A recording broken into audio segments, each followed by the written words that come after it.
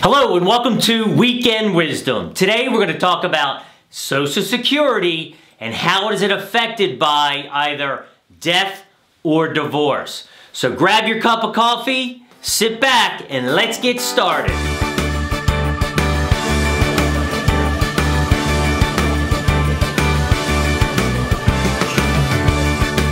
Hello, this is Michael Loftus for Wealth and Wisdom TV, where education is the key to a successful financial future.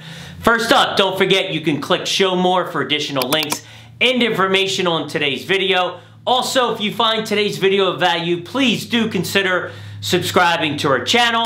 Besides educational videos, we put out a weekly market update, which you can see here for our most recent update. So, today we're going to talk about Social Security and some of the different options. And I think that this is important because a lot of people don't realize how many options are available to them. So first up, we're going to talk about widows and widower benefits. Okay, so when we get to the benefits here for widows and widowers, there's a couple things we need to consider. Length of marriage, your age, your spouse's age, and also when you start receiving those benefits. So first up is length of marriage. You have to have been married for at least 9 months in order to collect on survivor benefits. But there are 3 different scenarios where they can override that. Number 1 is sharing of a child. Number 2 is an accident, accidental death. Another scenario. Number 3 is military service. If you passed away during military service, then your spouse is eligible for those full benefits, even if you've been married for less than 9 months. So next up, what else do we have to consider? 1, when you receive benefits, which the earliest you can receive at age 60. In that scenario, you're only going to get 60% of the full benefit. Receiving those benefits at full retirement age, FRA, if you can wait till 66 or 67, you then can collect 100% of those benefits. Of course, if you wait till age 70, that is your best option because you'll get the full benefits at that time. Now, if there is a disability case, you can receive those benefits starting at age 50. Next, you can only collect on 1 benefit, but you can switch. Okay, so what are we talking about here? In this scenario, let's say that you're still working. You want to work until full retirement age, FRA. Okay, at that time, you can start taking your spousal survivor benefits.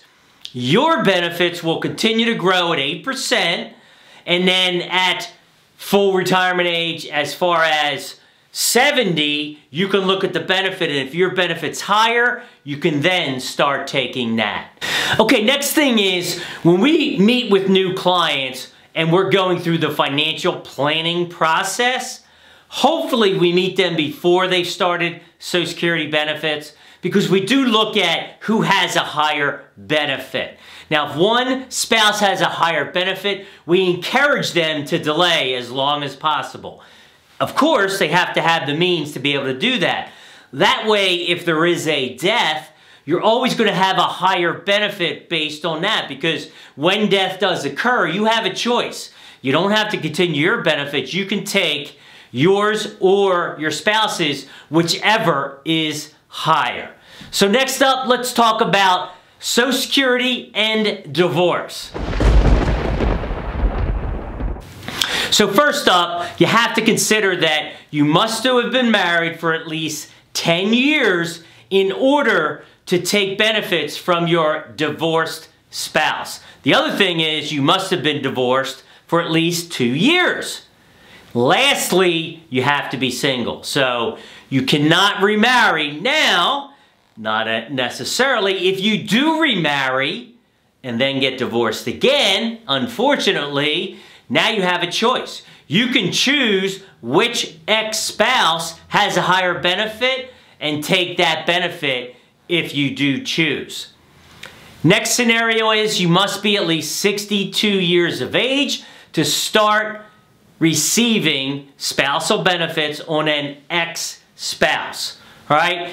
Finally, the benefit you would receive, okay, is based on your own work record must be less than 50% of the benefit you would receive based on your ex's record, okay? Let me say that again.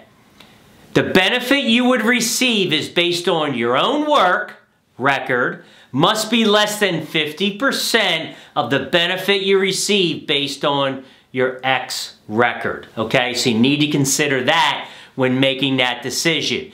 If your ex-spouse dies early, you have an opportunity to get the full benefit as well. Okay, so if you decide to take before full retirement age, 66 for those born between 53 and 54, your 50% benefit will be reduced by 50%, between 7 and 8% for each year leading up to full retirement age. So in some cases, it definitely makes sense to wait. So there's another reason to consider waiting.